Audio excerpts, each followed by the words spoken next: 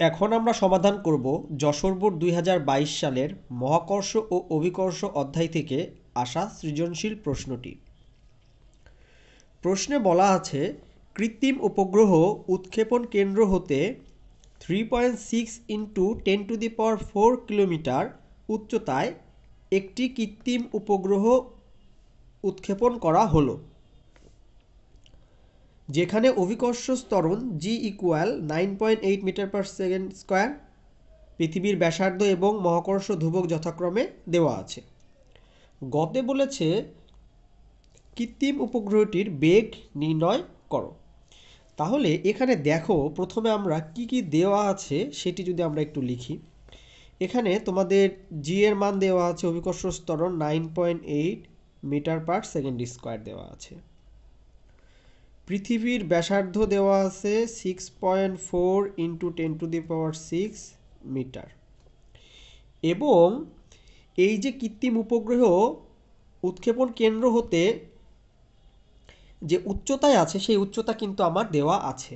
তাহলে সেই উচ্চতা h ইকুয়াল কত দেওয়া, 3.6 ইন্টু 10⁴ কিলোমিটার।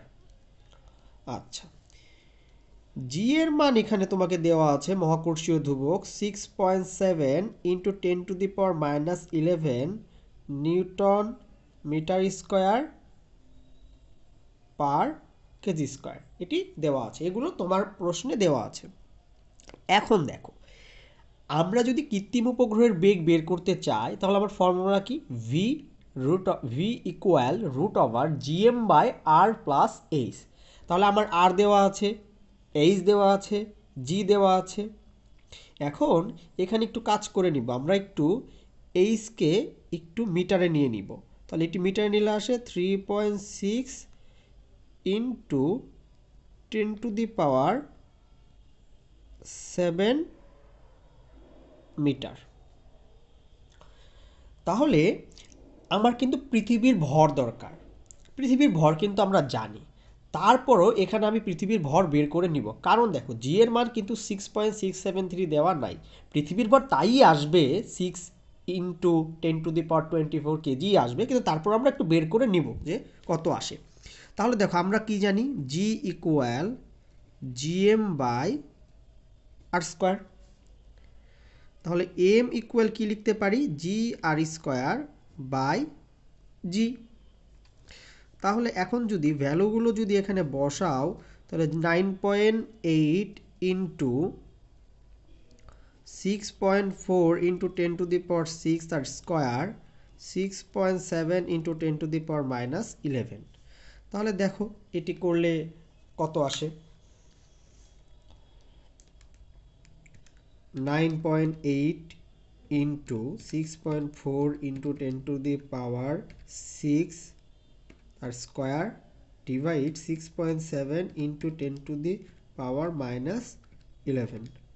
তাহলে এটি করলে আসে 5.99 ইন্টু 10⁻24। তাহলে 5.99 ইন্টু 10⁻24 কেজি। দেখ, আলটিমেটলি কিন্তু সেটাই, পৃথিবীর ভর কিন্তু সেটাই আসবে, পৃথিবীর ভর যেটা সেটাই আসবে, কিন্তু আমি এখানে সেফটির জন্য বের করে নিয়েছি। কারণ কি, আমার মহাকর্ষীয় ধ্রুবকের মানটা দেওয়া আছে 6.7 ইন্টু 10⁻11, যেহেতু 6.673 দেওয়া নাই। তো বের যদি তোমরা করে না নাও তাও কোনো সমস্যা নাই, কিন্তু বের করে নিলে কি হবে, মানটা অ্যাপ্রোপ্রিয়েট আসবে। এখন দেখো, এখন কৃত্রিম উপগ্রহের বেগের যে সূত্র, তাহলে কৃত্রিম উপগ্রহটির বেগ, কৃত্রিম উপগ্রহটির বেগ ভি ইকুয়াল √gm/r+h। তাহলে এখন যদি ভ্যালুগুলো বসাও, √,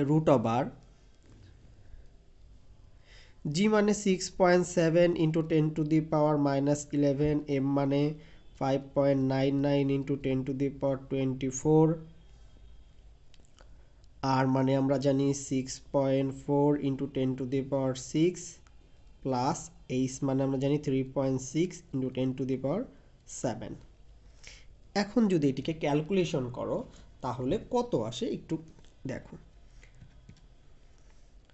6.7 into 10⁻11 into 5.99 into 10 to the power 24 divide 6.4 into 10 to the power 6 plus 3.6 into 10 to the power 7.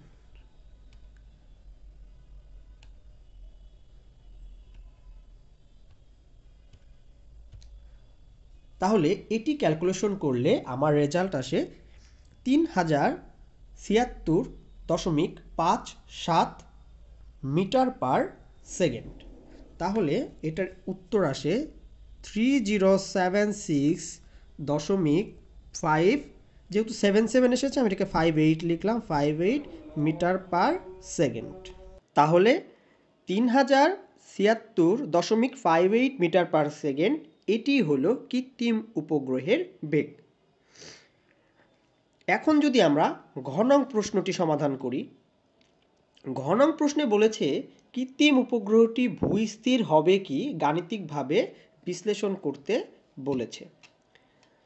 তাহলে কৃত্রিম উপগ্রহটি ভূস্থির হবে কিনা এটি যদি আমরা নির্ণয় করতে চাই তাহলে আমাদের কিন্তু কৃত্রিম উপগ্রহটির পর্যায়কাল নির্ণয় করতে হবে, এবং এই পর্যায়কাল নির্ণয় করে যদি আমরা 24 আওয়ার যদি পাই তাহলে বলতে পারবো যে হ্যাঁ কৃত্রিম উপগ্রহটি ভূস্থির। আর যদি 24 আওয়ার্স না হয় তাহলে কিন্তু আমরা বলবো যে কৃত্রিম উপগ্রহটি ভূস্থির না, কারণ পৃথিবী তার নিজ অক্ষে যে ঘুরতে যে সময়টা সেটি কিন্তু কত 24 আওয়ার্স। তাহলে আমরা এখন এই পর্যায়কাল বের করে দেখব যে 24 আওয়ার আসে কি আসে না, যেটির উপর ভিত্তি করে আমরা বলতে পারবো ভূস্থির হবে নাকি ভূস্থির হবে না।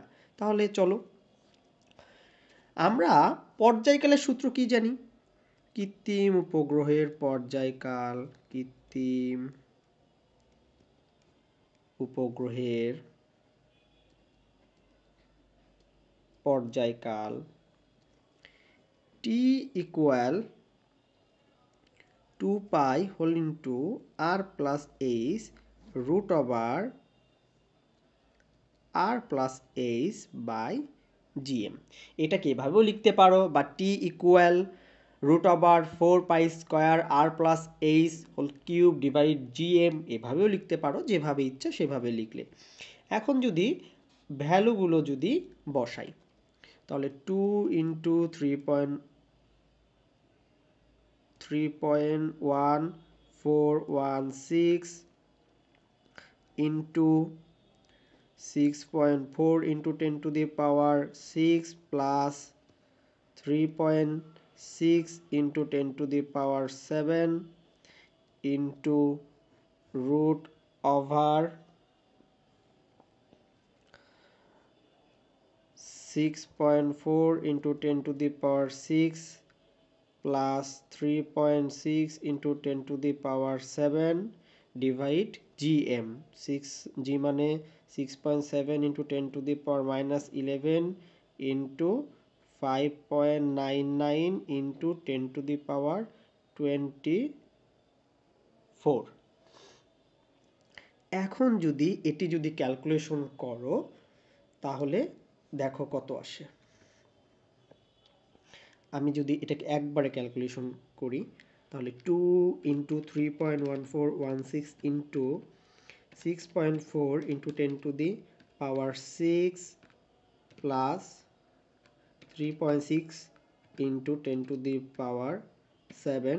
খুবই বড় ক্যালকুলেশন, খুবই কেয়ারফুলি করতে হবে। এই ক্যালকুলেশনটি করতে গেলে তোমরা প্রায় ভুল করে থাকো, খুবই কেয়ারফুলভাবে এই ক্যালকুলেশনটি করবে তোমরা। root over 6.4 into 10 to the power 6 plus 3.6 into 10 to the power 7 divide 6.7 into 10 to the power minus 11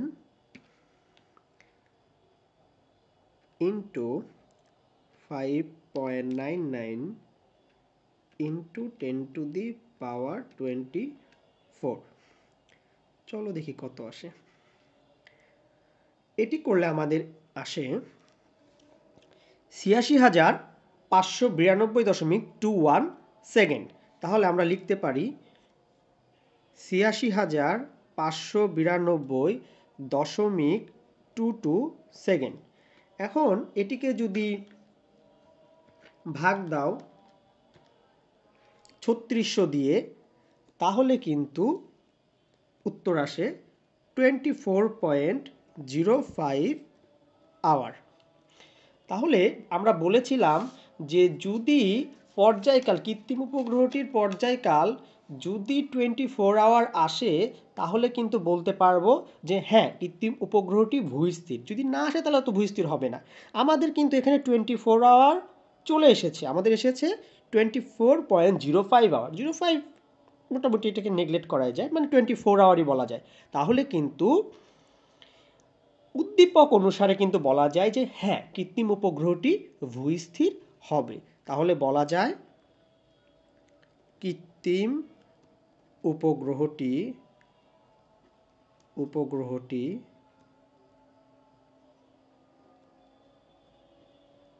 ভূস্থির হবে। এটিই ছিল তোমাদের ঘ নং প্রশ্নের উত্তর। ধন্যবাদ।